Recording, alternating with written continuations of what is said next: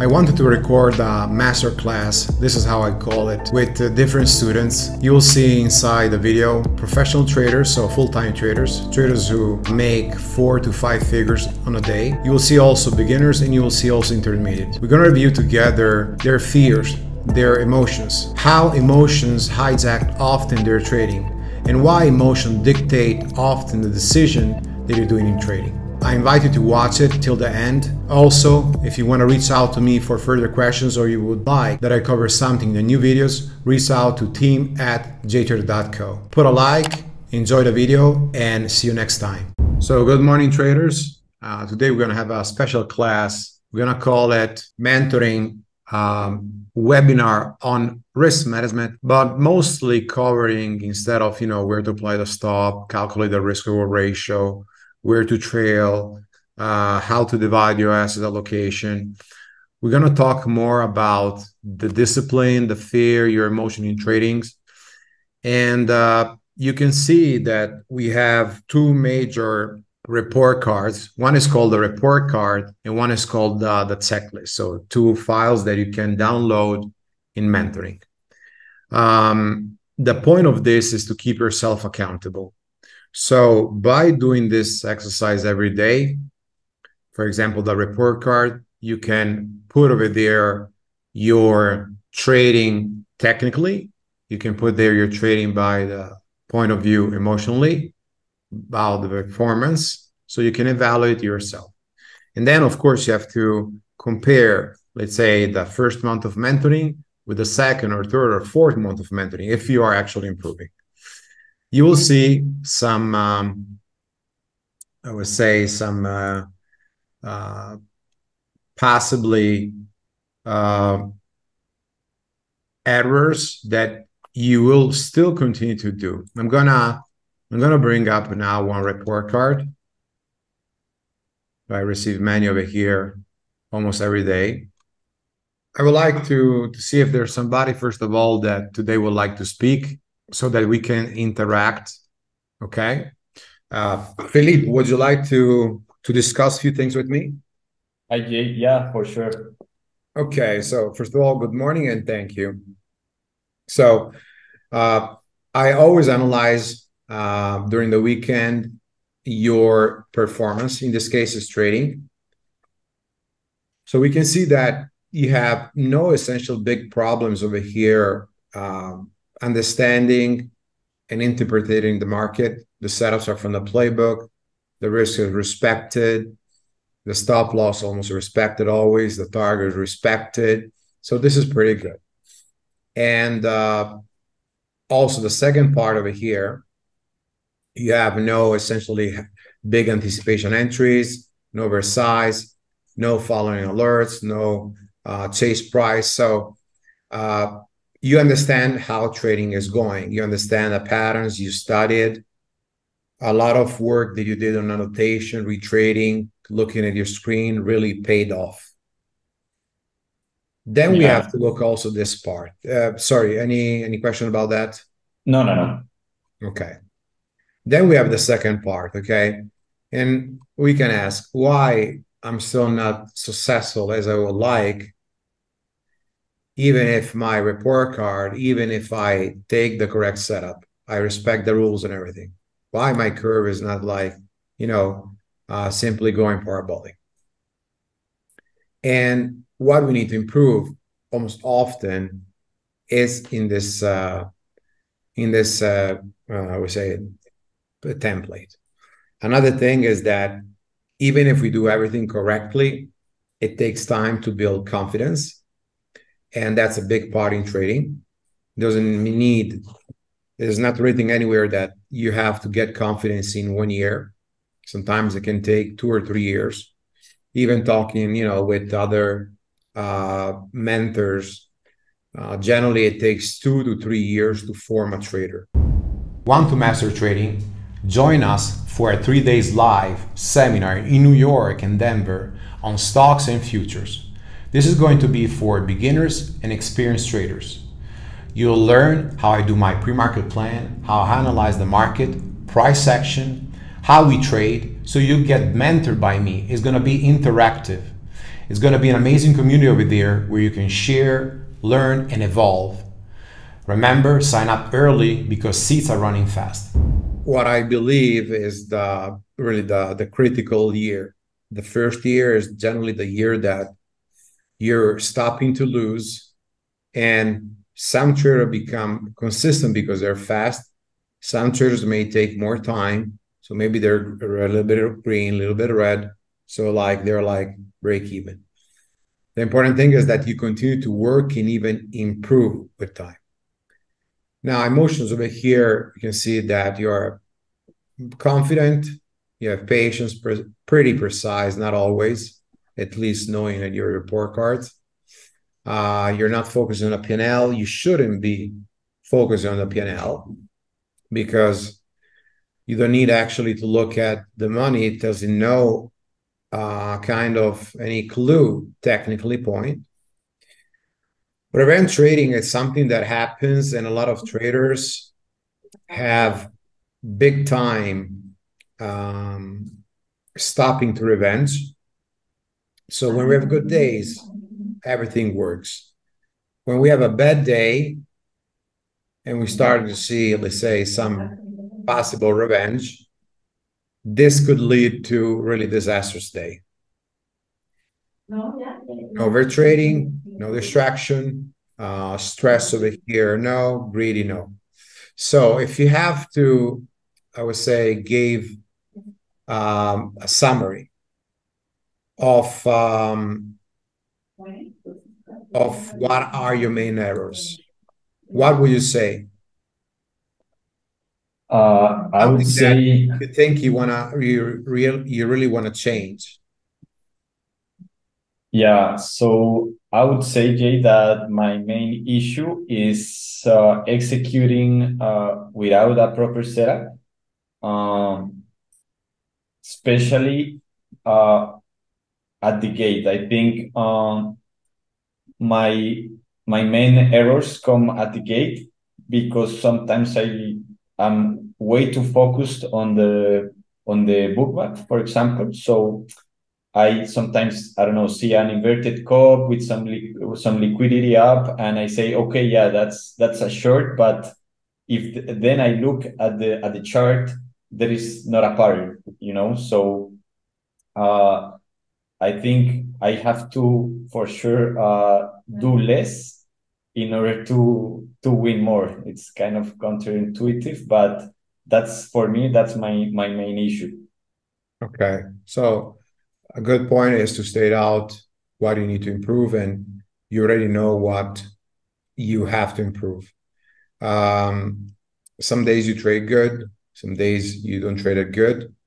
I believe that practice and experience will really change you.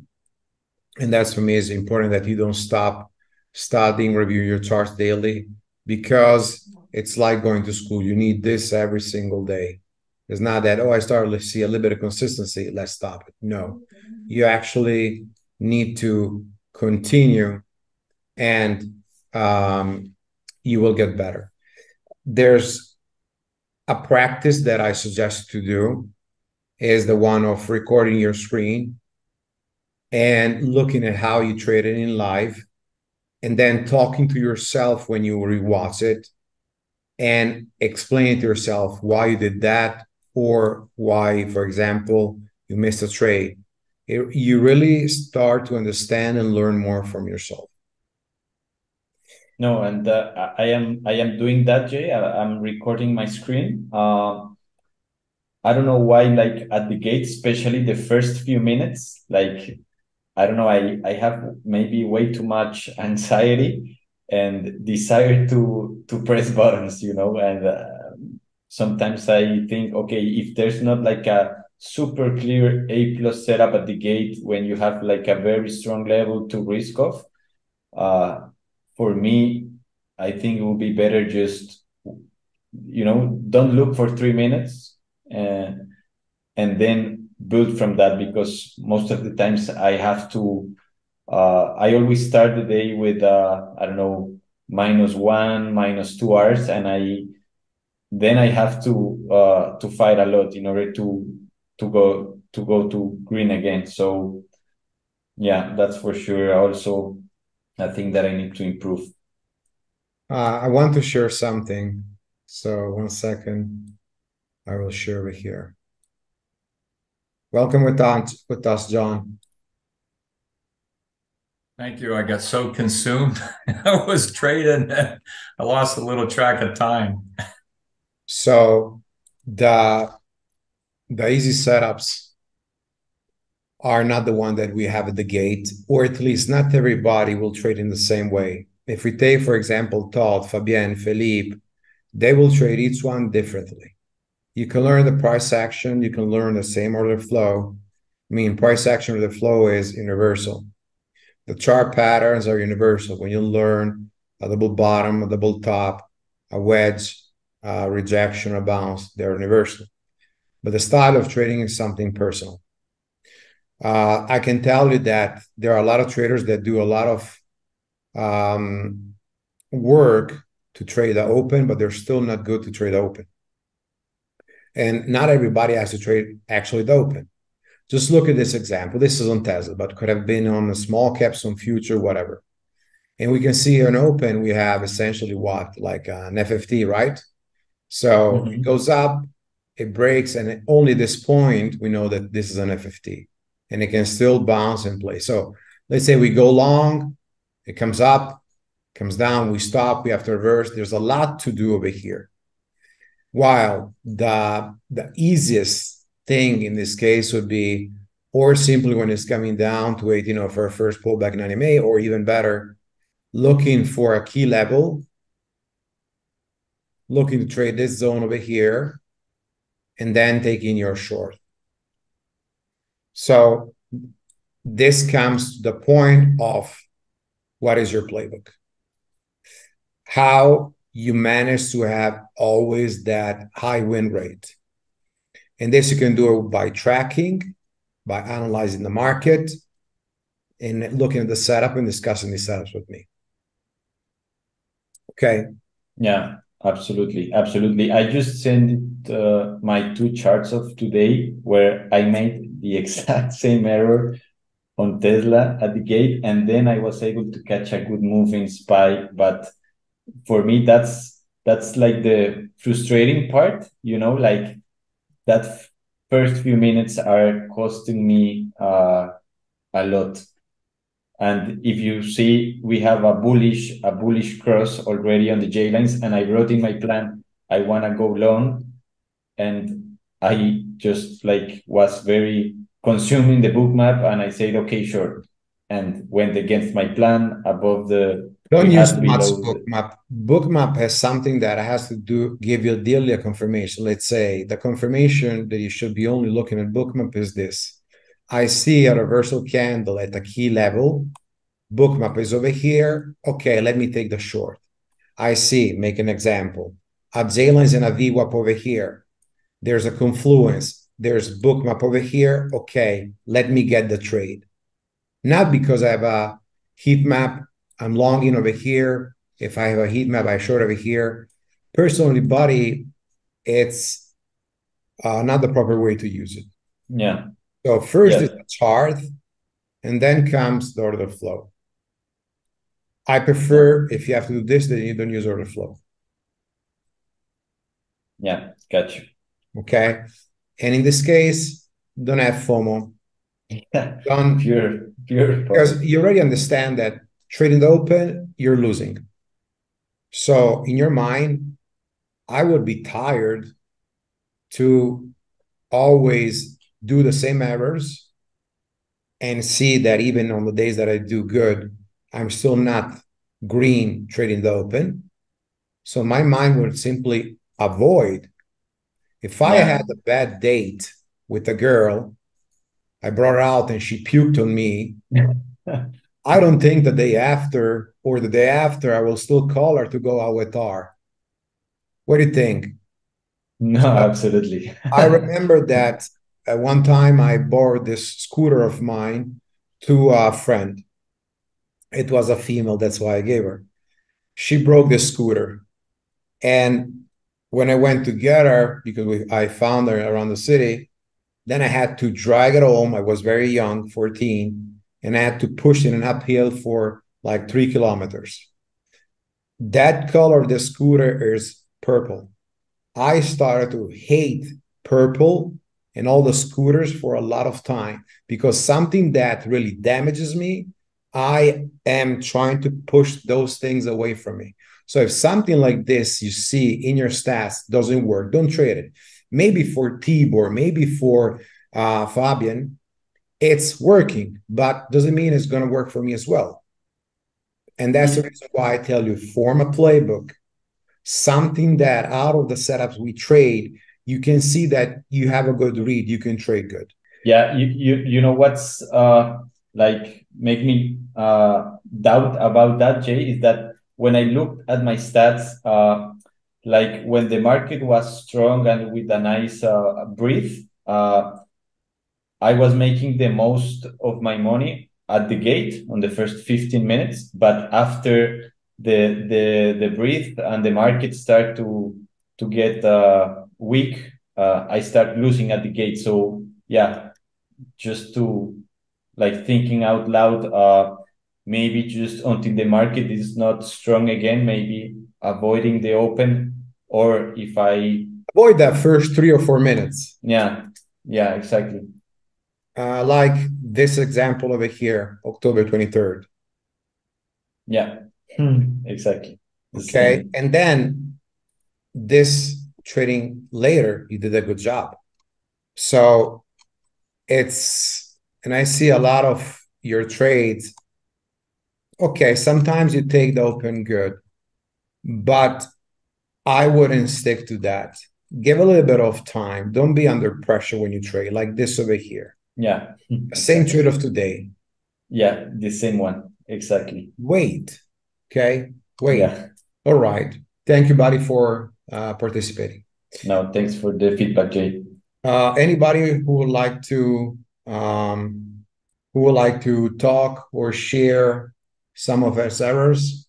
I'll go. Good morning, Todd. Morning, Jay. So, what is that you feel you have to improve the most? What is that you think is your main error? I think it's patience. It's patience to wait for the A plus setup. It's waiting so that I don't take profits too early. And it's the patience to follow the game plan. Can I ask you something? In your life, are you patient as person? No. No? No. You look like a calm and I would say patient person. Maybe in my personal life. Okay. So these traders, I see John sees a little bit of himself in these charts. These traders is a type of trading that is not for everybody. Reminds me a lot of Eric H and Kyle DC, or of Calfred. So a lot of recycling and scalping, which for many traders is good. So these are some trades that, for example, Todd takes. Okay, so as I was saying, a lot of scalping that I see from Kyle, that I see from John S. Now, I saw from Eric H, Scarford, and so on. If we have to think about why you're not patient, what are you thinking when you're trading? Yeah, I think it's like from my past history, right? I feel like I should be doing something. I should be working for the trade instead of the trade working for me. And you feel pressure, like you have to bring results. Yeah. Okay. Because you're doing this since a long time, right? Couple of years. Yeah. Okay. So one part is normal. You're competitive. You want to feel successful. It's we say a satisfaction for yourself to show also the people that you have around that you love.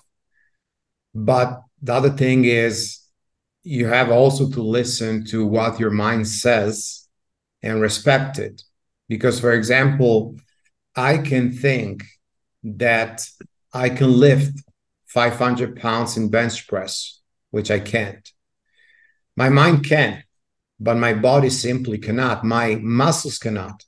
So in the case over here is your spirit that he wants to trade already 1,000 shares on Tesla and do like 3 or 4, 5 figures per day. But the brain is a muscle. So the brain needs a lot of practice. It needs a lot of rules. Brain needs a lot of understanding all the errors. And with time, you're going to get there. So first of all, I would say, tell yourself that it will take time to do this. And tell yourself that your goals are not to have goals. Don't have a goal like end of the year, have to start making 1K per day, or end of the next year, have to make every single day a 4-figure. Don't put yourself goals, because goals in trading raise a lot of stress and they force you to do errors. For example, I come to the trading station and I need to make money because I know I have bills. I know that people depend from me, but then there's no setup, there's no play. I trade, I lose money, and I feel even worse because not only I waited, but I even lost money that I don't have. If you take it, like every day that I did very successful in life is because I really desired, and this is good. But if you take it with a step back, like when you do things that in nonchalance, Fabian knows this word very good. So really without any kind of stress about it, you do much better. It's like the same confidence that they say when you want to, get a girl, simply you don't show that you're too much into R and you attract her. When you are too much into R, follow her and do everything possible, you just pass the unconfident person, maybe goes the opposite way. So over here, even if you love trading, even if you want to be so committed to it, trade like I don't have expectation to make money. Trade like only for the love to trade. And then the results are at the end of the day. Because in this case, you take your trading with more relaxed, in a more relaxed way. It's strange to say it, but the more we raise and build the expectation and pressure into us, the more we will need to perform under stress. And few people in this world can perform under stress at a high level. The majority of the people fail. So if you take this I don't care about the money.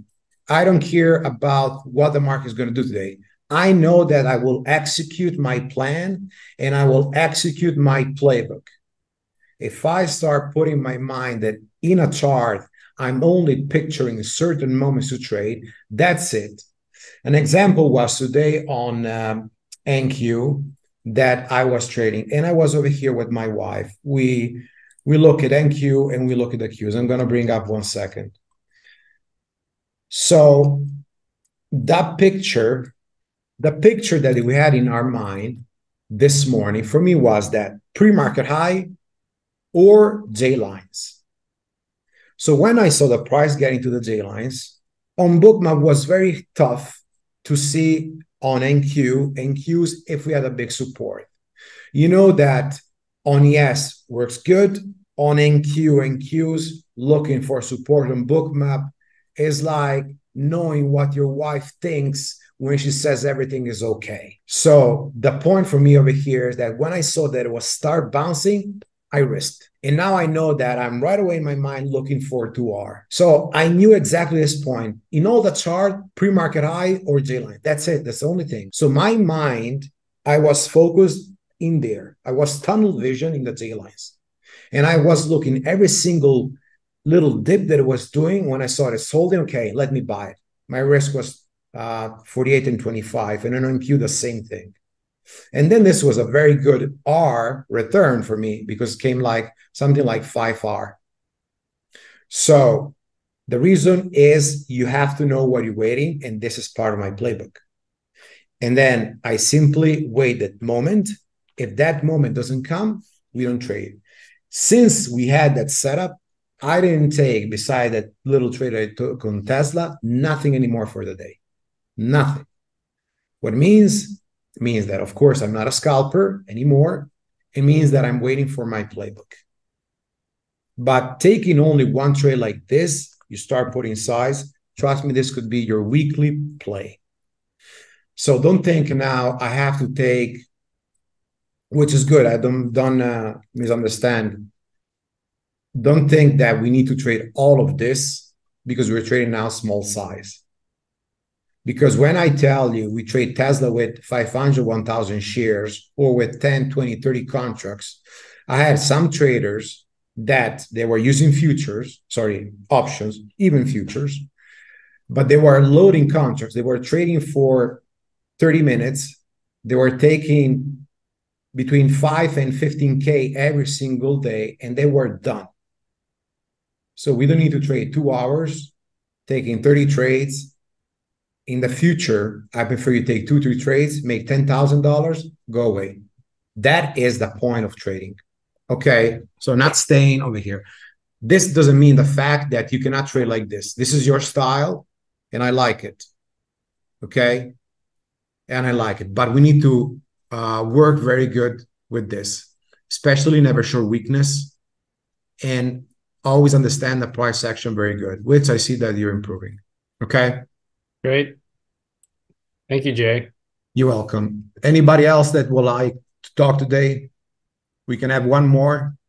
Jay, this is John S. I think one of the things that I'd like to do better is to hold my trades a little bit longer. I trade options and mostly Tesla. Today I traded the Qs for the first time. And as you were talking about the price patterns earlier, I know I made that mistake 1,000 times where I looked at everything else but the price patterns, and I finally got my brain working on that. But I don't hold as good as I could hold, and I'll scratch because I use mental stops. And if it turns negative, then I kind of talk myself into, we'll just hold a little bit more, hold a little bit more. So if I scratch out early, before I get to the loss or a small loss, then I seem to do a little bit better. So I don't, but then when I get out, then I have to find another entry point, which it's hard to get a really precise entry point. You really have to search for it. So first of all, I would say everything comes down to what is your target when you take these trades? And always having the 4 questions in your mind. What is the setup to trade? And I know what was the setup over here, but where's the target? Where is the stop loss? And once you're in a trade, do I still have green lights to hold the trade? This is the first thing that I would always ask every single time I take the trade. For example, reviewing half of the trades in mentoring of yesterday, I think nobody knew what the heck he was doing, what kind of setup was that. Second thing is, if we know that target is, for example, I don't know, that pre-market high, or in this case, we had, let's say, 2 or 250 because it was the previous resistance. Let's try to hold, I would say, the main core or a little bit less than a main core for that target. But at key levels, scale out, even like 20, 25%. I see over here, how much you bought, like 4, 6 contracts? I'm sorry, it was 7 contracts. The 2 ones at the bottom, that was 1 and 2. And then I did 5 contracts at the one, was roughly, the entry was about 1.67 or something like that. Okay. So the point for me is try when you can, and the setup is really good, to take the early entry with more size, having a low risk. And then try to look for the exit at precise levels. You scale out. And then once you have, for example, you're day trading, you're scalping, so your trading has to be fast. We're not talking about long day trading or swing trading. Try to use very good as a guide the higher lows, like in this case, and also the 90 MA to trail everything. There will never be the perfect, exit that you buy the perfect dip and you sell everything to the perfect top. It doesn't work like that. Sometimes we'll have to scale out, and the trade will go further than when we think. So the last scaling out probably is going to be only with 20-25%. And sometimes instead, what happens? You're going to scale out properly, but the trade will come back maybe near to break even. And the second half of your position, you will get out with a minimal win. This is part of trading. Okay. So my main point is find on your chart the key levels where you see in this case there's a supply or there's a demand, according to if you take like puts or calls. You scale out those levels, and then you use the higher lows or lower highs, and you use also the 90-MA as a guide. Those are the 3 best tips that I can give you in order to trail. Thank you. But I see, John, that the improvements are there, and the conviction since you came over here improved a lot. So I'm very happy about that. It's not really about the size traders, but it's about the conviction and the confidence to enter in a trade. John did a massive ton of work. For example, he made a playbook himself with stamps. I don't know if he has like 200. I mean, it seems like a Bible. I call it the Bible of John. Like 200 pages of real paper. And now I think he's still doing another one. And so all the exercise that I gave you is not that I gave you exercise so that you leave me in peace. I gave you exercise because that exercise work. And then you start making 4-figure days. Okay. Jay, only to ask you, this was a 4-figure day? Yeah. Okay. So you see, trader, it pays off. All right. Philippe, Tibor, Todd, Fabien, I know that you're all in that direction. Traders, time is up. I have another 2 calls. I hope you enjoyed this. I will see you back tomorrow. Study and have a good day. Thank you very much. Thank you, Jay. Thanks, Jack.